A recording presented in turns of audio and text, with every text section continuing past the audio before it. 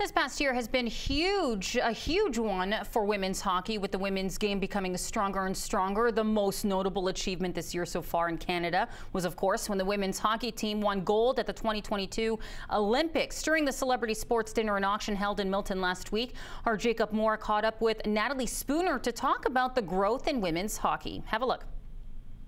Every Olympics, we do get a lot of momentum and a lot of eyes watching us and following us.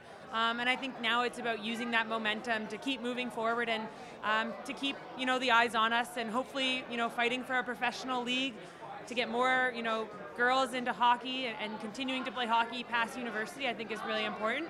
So hopefully we can use that momentum from the Olympics to do that. Speaking about the Olympics as well, what was your favorite moment from this past Olympics? Oh boy, there's a lot of good moments. Obviously winning the gold medal, I think getting this time to put the medal on each other along, after when we won, and singing that national anthem was always really special.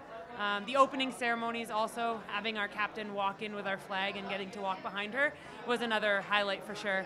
Where do you see the women's game going, trying to really bring it to that next level? So where do you hope to see it within the next 10 years? I hope it's quicker than 10 years, but I think just for a professional league for women to play in, for it to be a career where they don't have to have other jobs and then be coming to the rink at night, I want little girls to be able to have that same dream that little boys have about, having a career in hockey. And I think that's really the end goal, to have a professional league where it can be a career. It has all the infrastructures around us that's needed to be the best hockey player we can be. And I think the women's game will just take off if we get that. And when you mentioned the little girl and her dream, then what's one piece of advice you could give any girl who really wants to pursue hockey as a career? Go for it. I would say have those big dreams and take control of your destiny. Like every day, go work hard, have fun.